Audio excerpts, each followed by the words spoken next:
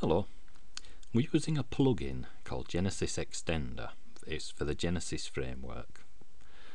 It's not a free plugin, you've got to buy it, but in my opinion it's well worth it. And what we're going to do, we've made a widget area for our website in Genesis Extender. We made it here, this is the widget area we made. And if we go to our page, our website, this is the widget area we made. I'll put a calendar inside it just so it's some content. Now at the moment it appears on every page of the site, every post, every page, everywhere. So what we want to do is choose which pages or posts it appears on. So what we need to do, I've made a little script, what we're going to do. Right, what you can do, you can target different things like the home page or front page, single posts, so you could have it only appearing on all single blog posts, or only appearing on pages but not blog posts. And if you know how to make a thing called an array, you can make an array as a list. You can make an array, so you could say, well, I only want to appear on single blog posts, and these are the blog posts I want it to appear on. All posts and pages have got an ID number. If you know how to make an array, you can use arrays with Genesis Extender. So what we're going to do, we've already made a widget area in a previous video. We're going to make a conditional tag, and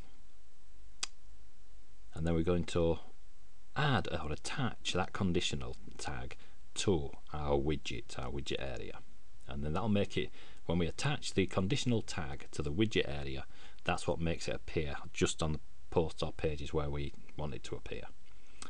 So let's have a look. In our WordPress dashboard, go to Genesis Extender Custom, and then we're going to go to Conditionals. So let's have a look. Dashboard, we'll go back to dashboard, and then we know what we're doing.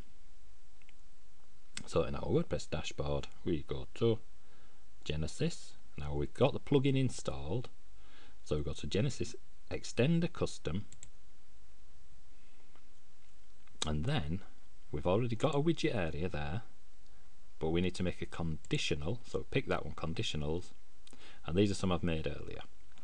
So the different ones, what we'll do, we'll add a new one just so you can see how it works. In this box, you click there to click add. Then from this examples box, what you do, you choose from this list. Now there's loads of things on the list, and you can make your own. In another video I'll tell you about labels, which are really useful. You'll like labels, which are a bit like this, but you can be more selective with a label than you can with, or it's easier to be more selective with labels. We're using conditionals at the moment.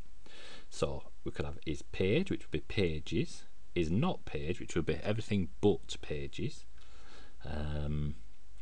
Loads of different ones. There's is home, which is the home page, or front is front page. Normally in WordPress you used to have to have is home and is front page were two different things, but in this it both, if you know what is home and is front page is, they both seem to work with that single tag, that one.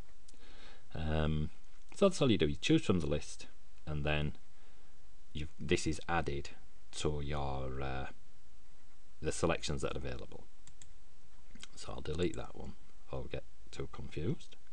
When you change anything, make sure you wait for it to actually process. It does take a while sometimes to sort of process, and if you start going off doing things before it's finished processing, it won't do it. So that's what we did. We chose from a drop down list that gave us, say, is front page. If we chose is front page or front page, where did we get to? Front page there. In here it will just automatically put this in for us, and the other ones are is not page, so that's everything but pages and not pages. Single post, and this is an array, this is just single post. I added on this bit just so I knew which thing I was dealing with, so you can add things on here, just so that you know when you pick this selector or the conditional, you know which one you're picking. So what we'll do now, we'll go to our widget area, because we've got some conditionals here which we've set. Go to a widget area, and all we do from our drop down list, you just pick one, whichever one you've got. because you've already made these, they're available to be chosen. We had to make it in the previous step so that we can choose it in this step. So what we'll do, we'll just have is front page, and then click Save Changes. Just wait for it to finish and load in. There we go. Now if we go back to our site, if we go to the front page, right, so the calendar is here. This is the widget area I made. But if you go to a post, it's not there. Go to a page, it's not there. But if we go back to the home page, it is there. And that's because we chose the selector or the conditional of is front page. That we've already made that conditional. So if it's, let's see, all single posts, not pages but blog posts. So save our changes and then go back to our site. So this should only appear, and now it's not on the front page, but this is a blog post, so it should appear there, which is, pick another blog post, it appears there, but this one's a page here. This is a link to a page, and it's not there because this is a page, not a post, and we chose single posts, not pages, posts. So this is an array that I made, a list. Save that one and go back to our front page. Now what will happen now, it will only appear on, just wait for it to connect up, there we go, it will only appear on some blog posts, the ones that I've listed in my array. You need to know how to make arrays to make this work. So it's on that one.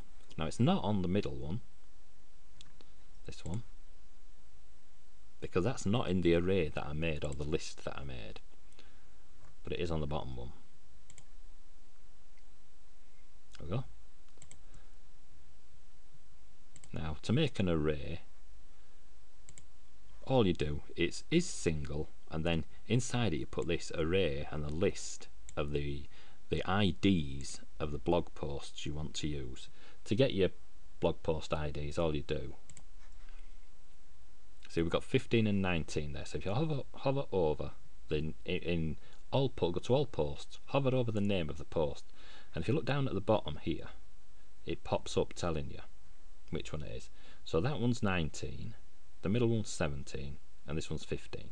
So they're the IDs of the posts we use. So if we go back to Genesis, extend the custom, conditionals, and that were 15 and 19, so we chose 15 and 19 but not 17. So it only the blog posts that we chose are the only ones listed, and that's an array. So let's think, we'll go through our little list and see if there's what else we need to know. That's it, we did extend the custom, conditionals, add, then from the examples drop down you choose one, and then you've got to go to your widget area and choose the one that you've already made. So we made it by going to Genesis extender custom conditionals. So we went to here, extender custom conditionals, and then you want to add, just add there, choose something from the drop down list. So we could have if it's not the front page, so that one is, we can select any page that is not the front page, so it'll display on everywhere but not the front page. And once you've made that, just click Save Changes, and that will be available in your drop down list in your widget area. So when you've made your widget areas, conditionals drop down list, and now we've got is not front page, so we'll just tick that one, and then so if we go back to our web page, so it should appear now everywhere but it's not on the front page. So that's the front page, but this is not the front page, and it's there, and this post is not this is a page, so this page is not the front page, so it appears there. but it doesn't appear on the front page. So it appears everywhere but the front page. And we did that by choosing the selector is not the front page. It appears everywhere that is not the front page. Well, that's just how simple it is. In another video I'll show you how to use these labels, and labels are like do-it-yourself conditionals, but they're a lot more powerful. They're easy to use. If you've ever tried to do what labels does by hand, you'll like how easy it is. Anyway, thanks for watching. I'll just leave you with this thing so you can it gives you an idea of what we're doing. And this is what we do. We already made a widget area in a previous video. We're going to make a conditional, and in our widget area dialog attach the conditional to our widget area. And this is how we did it. So if you just stop the video at this point and read through, and it should tell you all you need to know. Thanks for watching, and bye for now.